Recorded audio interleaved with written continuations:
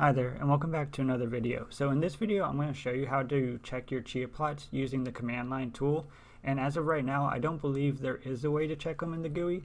So this is the only way to make sure that your plots are valid and are farming correctly. And this is important because if you open up Chia and you look at your plot and you think everything's good and well if you see your plots say farming, but this is not necessarily the case, as we'll see after we check some plots. So in order to check plots, you're going to have to go to the command line or open up Powershell. And I'm going to do this on a remote harvester. So open up Powershell, and you're going to need to go to the directory in which the command line tool lives. And so you're going to type in cd and then type in the env local app, and then from there you can hit tab, and then you can type in Chia, hit tab again, and then you're going to want to go to app, resources, app unpack, and then Damien. And then from here you can use the Chia command line tool. So the command that we want to use is the plots check command. So we're going to type in Chia, make sure you hit tab to have it .source it, and then you're going to do plots check. And first let's do the -h so that we can get the help directly from the command line. And here we can see that there's some parameters that you can use. So the -n parameter is the number, I'm not sure why it says number of plots, but the number of challenges that are going to be sent to these plots, meaning that for each challenge there should be one proof that's found. Now, and that will affect the ratio that you get in the end. The -g command or parameter will allow you to filter out the plots. So if you have 70 plots and you only want to get plots in a certain directory, well, you can use that, and we'll see the demonstration of that. The -l is like a switch parameter, so you can basically do -l and then it'll also list out duplicate IDs, and we'll see the best way to do that. I'm not exactly sure what this one does, so we're going to ignore that, and I don't see it in the wiki documentation. And this one I kind of played around with to see exactly what it does, and basically it will change where in the challenges that it starts. And I'll explain that more later on. And then, of course, -h gets this help. So the first thing that you want to do to start off, let's say that you never checked any of your plots before, and you just want to check them all at once, you can do Chia plots check. And now this will do the default. So it will look at your config file, and then it will find the plots listed in your config file. And then from there, it's going to do the default number of challenges. So it's going to do basically put in 30 for this -n parameter. And so now it's found my plot on this harvester, and now it's running the challenges. Now, depending on your computer, this can take, about 10-15 seconds or even longer for each plot. So, if you do have like 150 plots, you might not want to check all of them all the time, which is why we'll start using the -g to only check the plots that we want to check. So let's let this one finish up, and then we can go. Okay, so the plot check finally finished, and here we can see the results of the plot check. So it found 26 out of 30 proofs in the challenges, and this is considered an acceptable ratio, the 0.86 for the 30 challenges. So we don't probably have to test this plot again. We can have confidence knowing that it's a valid plot and it's working. Now you might see up here that I got a warning, and this warning is basically telling us that this particular plot it doesn't have the same farmer or pool public key than this machine, and that's because this is a harvester and I didn't add my private keys to this machine, and that's why that's different. So if you did the same thing, then this is nothing to worry about. And here again, it is basically saying this again. It found one plots with the farmer pool public key that don't match this machine. Now, let's say that we have 70 plots like I have on my full node, and I don't want to check all the plots. I just want to check plots maybe on a particular date that was created or in a particular directory. Well, in order to do this, you're going to use the -g parameter. So let's go back to the wiki to see how this works. So here we can see that it checks plots by filtering either by the directory or the file name. And it is case sensitive. So if you have a capital letter in the file path, then you need to have a capital letter when searching it. And here it says that this parameter isn't specified, then it's just going to get all the plots and the plot directories in your config file. So let's go ahead and try this out. Let me open up my PowerShell. And then let's first get all the directories that it will check. So you can do this by doing Chia, plots, and show. And this will show all the directories that your Chia full node or farmer is looking at for plots. So let's go ahead and get all the plots, check all the plots in this directory called pumpkin. So we'll do Chia, plots, check, do the -G, and then you're probably going to want to put this in quotes, because if you do have a space in the file path, then it will require to be put in either double or single quotes. All right, and then if we hit enter, here we can see that it is searching through all the directories that we showed up here, and it's only loading plots that contain this string in it. So it loaded the one plot that's in that folder, and now it's checking that plot.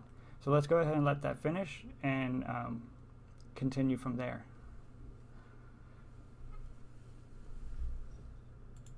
Okay, so the plot check has finished, and here we can see again that it's a 27 out of 30, 0.9 ratio.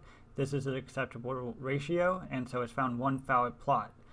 Now let's try to do the same thing, but let's do a lowercase p instead of a capital case or capital letter. And here it said it found 0 valid plots. So again, whenever you're trying to do the -G, just make sure, keep in mind that it is case sensitive. All right, now you might be wondering, what is the acceptable ratio? You know, I said 0.9 is, I said 0.86 is the acceptable ratio. So let's go back to the wiki. And if we look under the -N, so the -N represents the number of challenges. The default number of challenges is 30. And they basically say that this should be sufficient to check whether a plot is valid or not. You can do like a minimum of 5 if you just want to quickly check to make sure that it is accepting challenges correctly. And this is important to note here too, that the challenges are not random. Meaning if you do the same check on the same plot with the default 30, well, it's going to come out the same time, the same ratio every single time. So you can't just do the same default in order to recheck a plot to see if the ratio goes up. And I'll show you how to do that pretty soon. So this goes step by step through what's exactly happening, but let's try to find where I found this ratio, what's acceptable. So here it says that a ratio less than 1, you know, is rather unlucky for these challenges, but you really shouldn't worry unless the ratio is less than 0.7. In which I do have a particular plot that is less than 0.7. However, that plot's still valid, as I'll show you why. So because it says if you do more Chia plot checks by increasing the n number, well, then they do expect that the ratio should get closer to 1, given the large number of checks it's doing. So let's go ahead and do that. So let me go back to PowerShell, and then I actually have a particular unlucky plot on the first 30 challenges. So let me get that real fast. It is this one. So let me run a plot check on this, or let me do -G to only run it on this plot. Okay, so this particular plot does have a pretty unlucky challenge result, 19 out of 30, which results in 0.63, which is, you know, pretty well below the 0.7 that they recommend. So is this plot invalid? Should I delete it? Well, no, you shouldn't delete it on just the base 30 default plot check. You should try it with more. So let's go ahead and do that. So let's do the -N to change the number of challenges we want to throw at it, and let's throw double. So let's do 60. Okay, so this plot check with 60 challenges returned, and now we can see that it went up a little bit, but still below 0.7. So let's go ahead and try to double it again and see if we get a different result. Alright, so after doing 120 challenges, we can see that this number raised pretty good, you know, 0.95, which is well above 0.7. And as we increase the number of challenges, we do expect this number to get closer and closer to 1, as is noted in the wiki. So these challenges that we're throwing at it are actually the same challenges. So, you know, let's say that we throw 5 challenges at it, right? and we see that only 2 out of 5 challenges are passed. And let's throw another 5 challenges at it. Well, we get the same result. And that's because these challenges aren't dynamically created. It seems that they are statically created, meaning that in order to accurately test the plot, you're going to have to increase the number of challenges. So this brings me to the next parameter that I want to talk about. And this parameter currently is not documented on the online wiki. And this is the challenge start parameter. So let's go ahead and do Chia plots check with the -h to get that parameter name again. And here we can see that it's called challenge -start. And this says that it begins a different start for the end challenges. Because these challenges are static and they're in order every time, the first challenges are always going to be the same. So for a plot, those first 30 challenges particularly could be just unlucky for that plot. So for instance, if we do -5 again, or -n5, we'll get the same 2 out of 5 ratio. However, if we do challenge start and we do 5, well, this will skip over the first 5 challenges and do the challenges from 5 to 10. And here we can see that we do get a different proof ratio, which is 1 out of 5, which is actually worse. So now let's actually backtrack and let's exit this out and do the first 10 challenges. So we should expect 3 out of 10 because it's going to be the first 5 that we got before, which is 2 out of 5, and then the second, which is 1 out of 5. And here we can see that. So if the first 30 challenges are bad for a particular plot, well, they're always going to be bad. So in our example, we saw that the 120 was the kind of the breaking point for this plot, and which made it more valid. So let's go ahead and do the default 30. However, let's change the challenge start to 60. So we're going to go from 60 to 120, which is where we saw a big difference. And here I expect it to be above 0.7, even though we're still only checking 60 plots, or 60 challenges, my apologies. Okay, so here we can actually see that the second 60 are actually really great for this plot. 41 over 30, which is 1.3. So that just goes to show you that you can't trust the first 30 challenges for every plot. And it might be good to change out the challenge start if you don't want to run, let's say, 1,000 challenges. You just want to change the first 30. So the next thing I want to show you is where you come across plots that are actually invalid, because I haven't come across a plot that's just incredibly unlucky where the number of challenges didn't solve it. So let's go ahead and do Chia plots check, and then I'm going to do -g, and this is the plot that is actually invalid.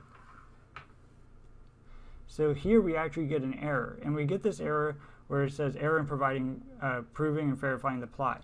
Now, I don't know exactly if this means the plot is just completely invalid, but it does make you wonder, so you do have these plots, and all mine say farming. So if I find this plot, it's going to say that it is farming. However, I get an error where it just says 1 out of 30.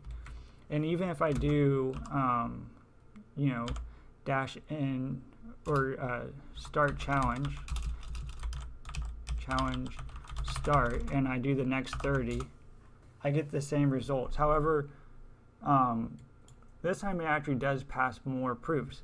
So let me go ahead and do 60 this time to see if the next 30 will make this plot valid. And here it actually tells you that this is an invalid plot, but that's not shown in the GUI. Okay, so now that I did the next 30, we get actually an acceptable ratio. However, this plot's still invalid and it still comes across an error. So should you delete this plot? Well, if you have more plotting to do, you have more space, just continue to plot. And then when you're done, maybe come back and delete the plots that are causing this error, if that makes sense. So the next thing I want to show you is how to find duplicate plots. So you might be, creating plots on one machine and then moving them to the next or whatever, and you just want to find the duplicates real fast. Well, we can use the -L parameter to do that. So let me go to my remote machine. Okay, so I've copied a plot over to another folder, and let me add that real fast to the directory. So I can do Chia plots add directory,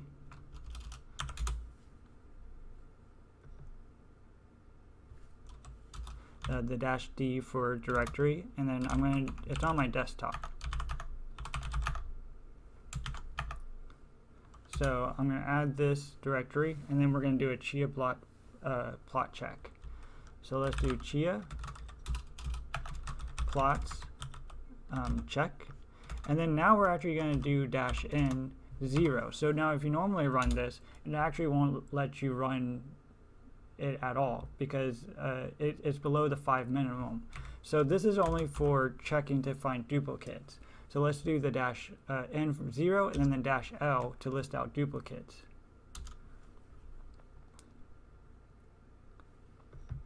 And then here you can see that it did find duplicates. So these two plot files are the exact same. So this will be an effective way to find it so that you don't have to run a plot check, even of 5 challenges to find these duplicates. Alright, so let me go ahead and delete the duplicate file.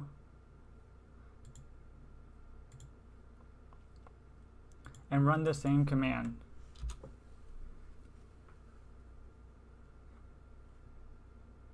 And here you can see that it was checking for duplicate IDs and it didn't output any because it didn't find any.